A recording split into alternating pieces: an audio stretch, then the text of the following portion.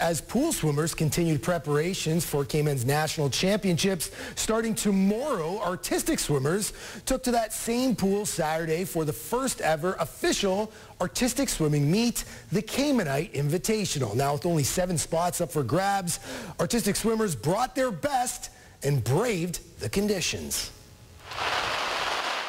A dash of rain didn't deter 44 swimmers ages 11 to 18 Saturday at the Caymanite Bay Aquatic Center for the first Caymanite Invitational.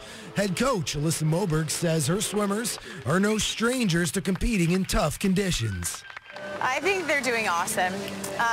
You never know what to expect with the weather, especially when we have an outdoor meet. And we actually performed last year at CARIFTA in pretty similar conditions, just absolute torrential rains. With just 7 CARIFTA spots up for grabs, artistic swimming has attracted some of Cayman's top up-and-comers, like 12-year-old Lila Higo.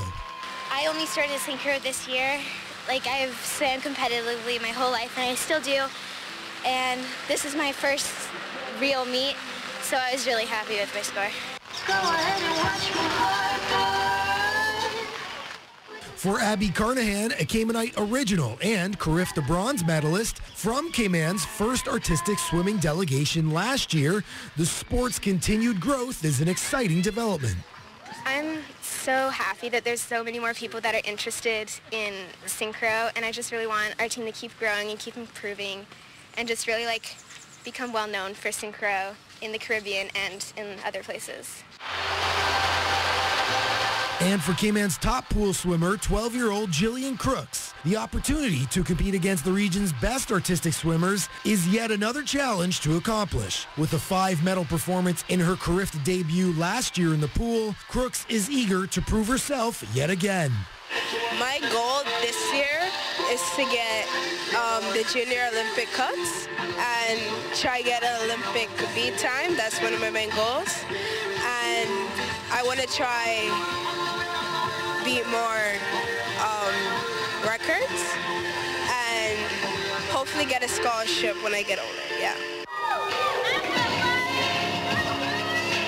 And as swimmers continue to flock to the creative outlet the sport brings, Moberg says it's their commitment, however, that's yielded the accelerated results. These kids, even my older ones, the longest they've been doing this sport is 2.5 years.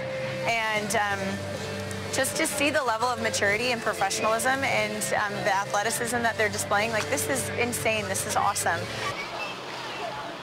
Who will represent Cayman in artistic swimming at this year's 34th CARIFTA Championships?